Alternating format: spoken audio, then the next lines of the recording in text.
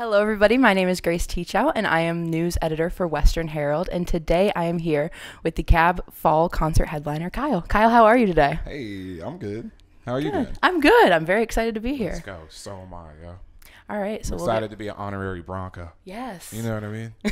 We take this serious. Absolutely. So the last time you were in Kalamazoo was in 2017. So Yeah. how does it feel how does it feel to be back having grown as a musician?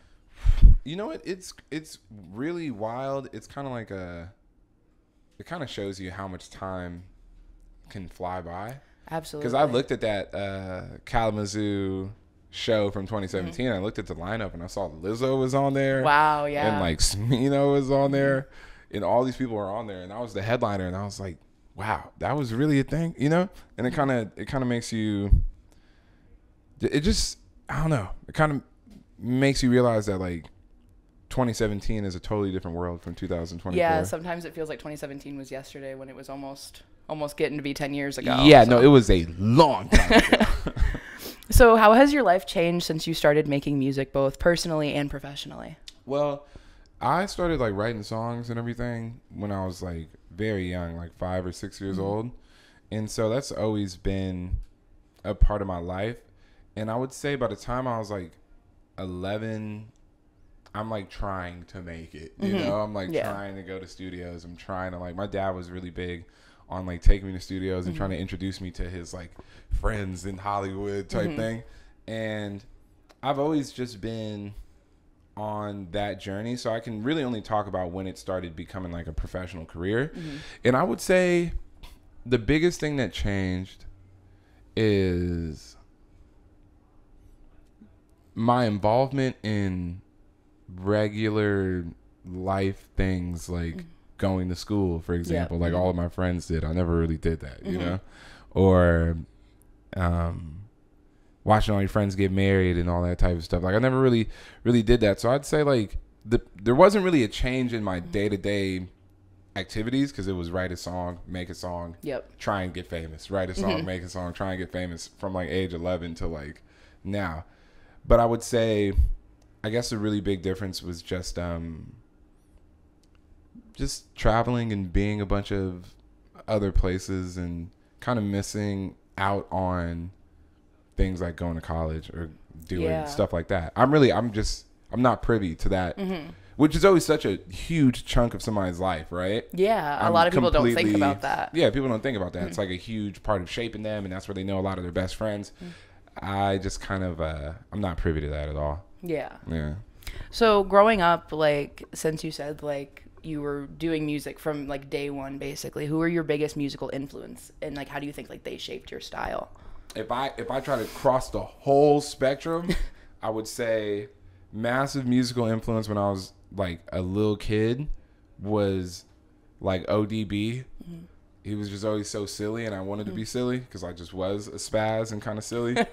And then also like the Fresh Prince, like Will Smith as a rapper. Like when I was like in middle school, high school, I thought that was cool. I thought it was so cool, and I loved it. And then by the time I'm in high school, I'm really love like YG. You know, I wasn't necessarily all that gangster, you know, but it was just, I don't know, it was very cool to me. And then I think high school too, like Kid Cudi, Drake, Wiz Khalifa, Big Sean, that whole era had like a massive impact and showed me that you can be really not that gangster and become very poppin' just by expressing yourself. Yeah, so absolutely. That was a huge influence. So you're going to be doing a live performance today for a bunch of WMU students, and I know they're all very excited. What's your favorite part about performing live? Favorite part about performing live is jokes, telling jokes. Like in between all the super lit stuff, I would say just having some sort of genuine moment where you're just talking and you're connecting, like you're having a conversation with like 2,000 people is very special because you don't really get to do that all the time. Yeah, especially when you're like in a concert setting, like it's hard to like really connect in a it's hard to different connect. way. And until you start like just being yourself and talking, and you might stick something really funny and everybody laughs, and it's like that's a great thing. And also I really love just hearing when I play a song that the crowd knows, because I have so much music that sometimes I play a song and they're like, what is this song? But when you play a song that they know, there's no better feeling than that because Yeah. you're singing it together. That's and awesome. It almost is like some little creation you made manifesting itself in real life and talking back to you. That's very rewarding. Awesome. What advice would you give to young artists trying to break into the music industry? Boom. All right. Focus up, kids. Okay? This is class. All right? We're at college. This is class. I'm going to keep it solid. This sounds very cliche. But when I say be yourself, don't turn this off. Don't turn it off, okay? What I mean by be yourself is the music industry is oversaturated. There's a lot of people. It's crowded, right? And it's a lot of people doing the same sound. So you might have an artist that you love, right? And so how you learn how to get good at making music is by copying that artist. I understand it. But how you're going to become big is by being as unique as possible.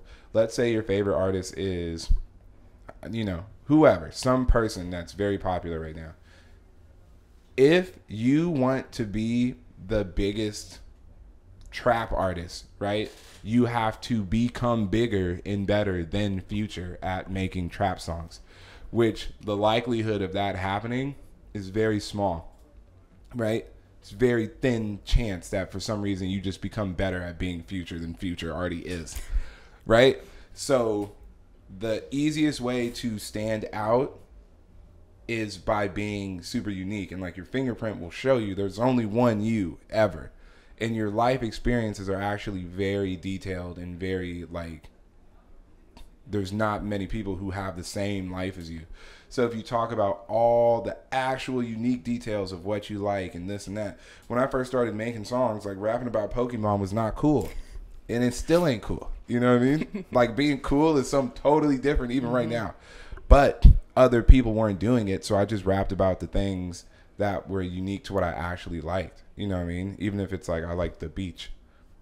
That turned into a whole aesthetic. And what you realize is when you do rap about honesty and like the things you actually like, even if it's so weird, like you like frogs. I don't know. I don't know what you do in your free time. But the more you rap about your like actual the details and you're honest about the things, even if they don't fit in the line of cool, you're going to stand out quicker. And then other kids are going to randomly be like, damn, nobody knows this, but I like frogs too. Or, you know what I mean? Other rappers are going to start talking about, yeah, I like Pokemon too. Because who doesn't like Pokemon? What are you talking about? We all like that. But we're just not rapping about it.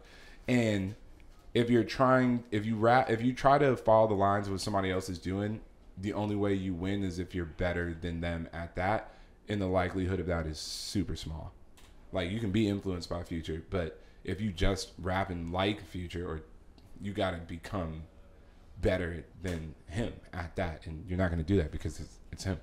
So be yourself, all right? See, I had to explain the cliche of be yourself, but that's what I mean by that.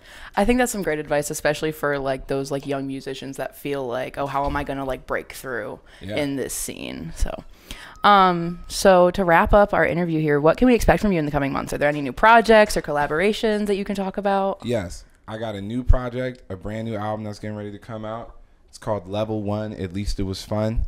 And it's a series of projects I'm doing with this producer, Steven Schaefer, who actually just turned 18. So it's a brand new sound for me because, teenagers are on totally different time. They're on some totally different stuff. And it's been very fun.